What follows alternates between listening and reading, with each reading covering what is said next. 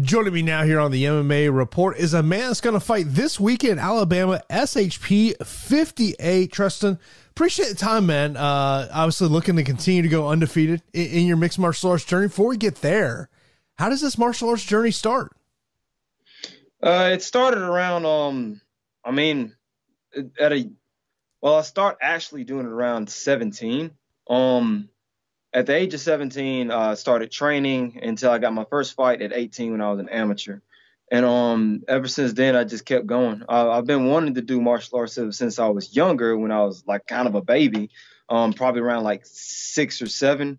But at the time, my parents didn't have enough money. And as soon as I turned 16, between 15 to 17, when I started having my own job and whatnot, that's when I started really doing what I wanted to do, and that was martial arts. What was there a particular discipline of martial arts that you were drew to the most? Well, just MMA in general. I mean, like I said before, and many other people, that I was the basic nerd. I just watched kung fu movies. I watched boxing. I watched kickboxing and whatnot, and I just fell in love with just martial arts in general. And then when I heard about like mixed martial arts around 6 to 7, I was like, okay, I want to do this. So do you remember the first MMA fight that you saw? Now, don't quote me on this. I've said this before, but I think the first MMA fight I saw was, I think it was on Fox Sport Net back in the day. Okay, I don't know if it was Vitor Belfort versus Chuck Liddell, I think. Don't quote me on it. Yeah. But it was a long time ago, around 2002, I think. Yeah. And it was a realist type of martial art I've ever seen. I'm like, yeah, I want to do that. Now, did you play any other sports growing up? To be honest, I did play other sports, but I really weren't good at any of them. Football didn't work. Basketball didn't work. Track and field, I was and I thank God that I did track and field, because it helped me with my cardio that I have right now, which I believe that I have. I believe that I have the best cardio, for right now. Now, when you did track and field, was there a particular event that was like your go-to event? 800. Okay. Usually the long distance runs, and on the long jump, and sometimes just jumping events in general, but the long jump and the long distance run, like the 800 and the 4x8 were my best ones that I love personally. Now, looking at your amateur record, I'm guessing Tapology is correct, but I know they could be wrong. I know it happens. Has you as 10-2 as an amateur, 12 amateur fights. That's kind of a lengthy amateur run. Yeah. Was it just something where for you it was just about, hey, I'm just trying to get this experience in. I'm trying to, make sure everything was where you wanted it to be before you did make that launch into pros?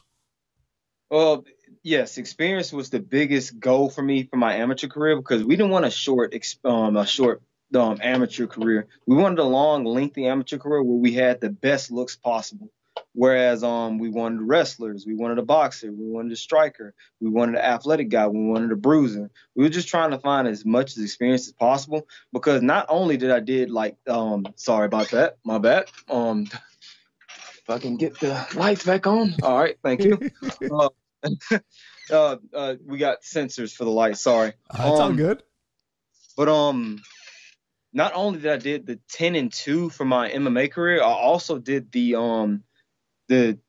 boxing. I went 2-0 in that, but that was a tournament. And I also did the Muay Thai. I did Muay Thai, and I did 2-0 with that, because we were just trying to build experience in those type of disciplines, so I can bring it towards my MMA career. So not only I did like it was 10 wins and 2 losses in MMA. It was 2-0 in boxing and 2-0 in Muay Thai as well, and a lot of jiu-jitsu tournaments too. So I was trying to do as possible.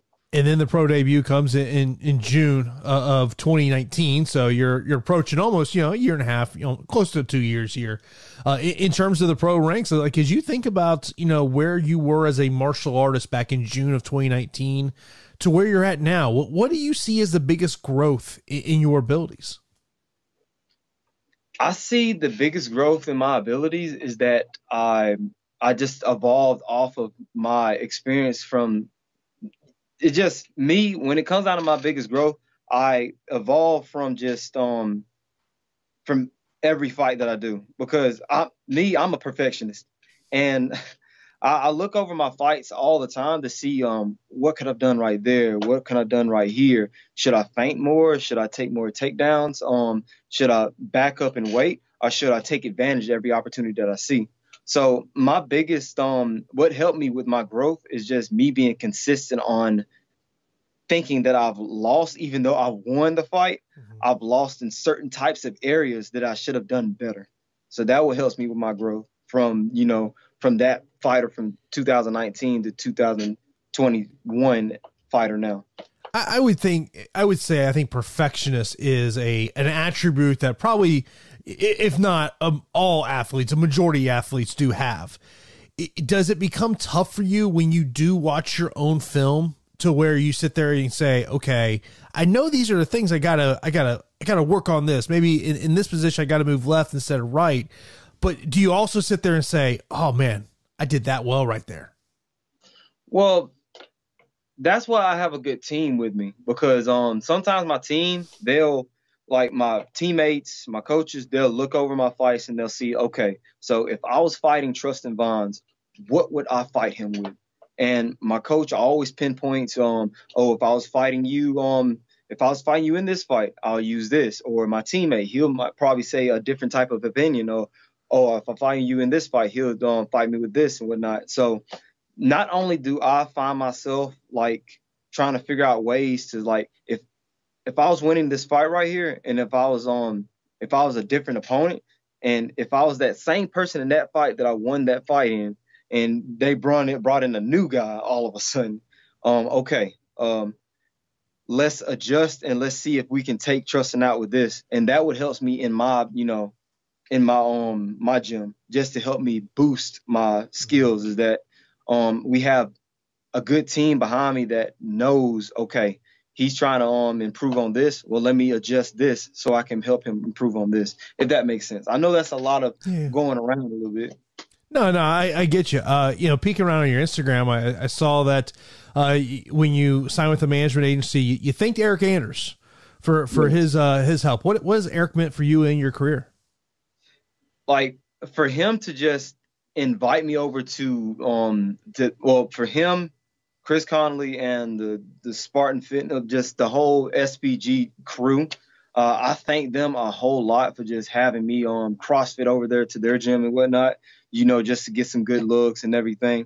But Eric, for him to come out of nowhere and just, wanting to help sign me with Iridium and whatnot, it was a blessing. I mean, I've never had that happen to me before. I mean, it was shocking to me because I was thinking about just fighting only. And then if I do get a manager, okay. But for have somebody in the same exact backyard, because up the road, he's like a couple hours up the road. And to have him say that, Tre'ston, we want you to be a part of Iridium Sports Agency. I'm like, okay, thank you. Thank you so much. It was a blessing. And one word of all that, a blessing. But you got this fight come up here on Saturday, and as we're talking, you're 2 days from stepping on the scale to make way for this fight against Cedric Johnson. What's kind of what's your thought process heading into this fight? Well, if anything, and you can kind of tell I'm kind of drained right now. I'm still trying to go into weight cut, but if anything, spectacular consistency is what's going through my mind. Mm-hmm. Being consistent on certain opportunities and pinpointing every specific detail that I can take advantage of is what I'm thinking about right now. I'm not thinking about nothing else. I'm just trying to visualize, adapt, and overcome, and I'm just trying to see what I can do to express my skills and also express and bring to the table my will so I can use my will in order to win the fight, if that makes sense. Yeah, no, I'm with you. For fans that this is their first time getting to hear, you speak and learning about who you are, not just as a martial artist, but also as a person, what would you want those people to know about you? One thing that I want people to know about me is that I'm trying my best, my hardest to express who I am as a martial artist through what I do, my actions, and how I bring myself. One thing about me that I love that I do is that I'm not afraid to be different. I'm not trying to be like the typical tough guy. I mean, like you said, you've seen my Instagram my Instagram page, and you see most of all of the stuff is just resorted around anime, gaming and whatnot. I'm not afraid to use that type of art in order to express. Yep. Hate this, hate this, hate this. Sorry. I'm not afraid to use that type of art to express who I am as a fighter. And I'm not afraid to just state what I want. So if anything, if somebody's the first time they watching me, I want them to know that I'm here to get legendary glory, phenomenal fortune. I'm not afraid to get there. And I'm not the type of person to shy away from any challenge. And if I do have like problems with the challenge, I'll go back to the lab, fix it, and then go back at it again. Have you offered up a challenge to yourself and what you want to accomplish this year? The same exact thing I've wanted this year so far as the years before is just to be a better fighter and a better martial artist and a better competitor. I mean, because if I'm just starting right now at that small little detail where, well, not just that small little goal where it can become a bigger goal down the road, if that makes sense. I just don't want to give myself a huge goal, but it's a goal that is building like a foundation until I can get to that peak, if that makes sense. Two final things, kind of non-fight related, just kind of to lighten things up a little bit. What's the app on your phone that you spend the most time on? App on my phone?